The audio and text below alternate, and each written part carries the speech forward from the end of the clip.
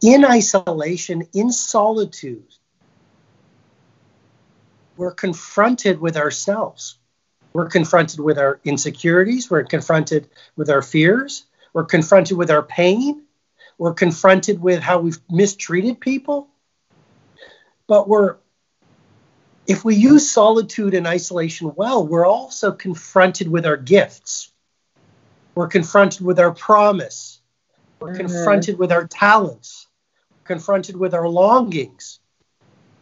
And so the great spiritual masters, the 5 a.m. Club is a book about philosophy. It's a book about productivity. It's a book about transformation.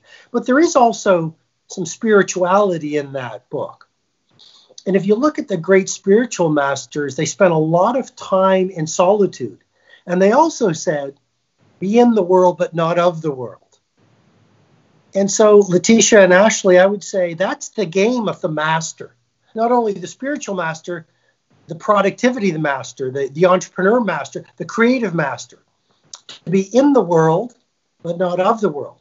And how can you do that? Well, it's spend a lot of time in solitude. Because that's the power of the 5 a.m. Club. The rest of the world is asleep. You're alone. You're running the 20-20-20 formula. You're running that victory hour. You're in solitude.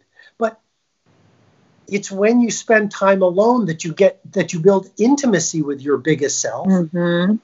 And it's only when you get to know your heroic self that you can go out in the world and present that higher, better self to the world.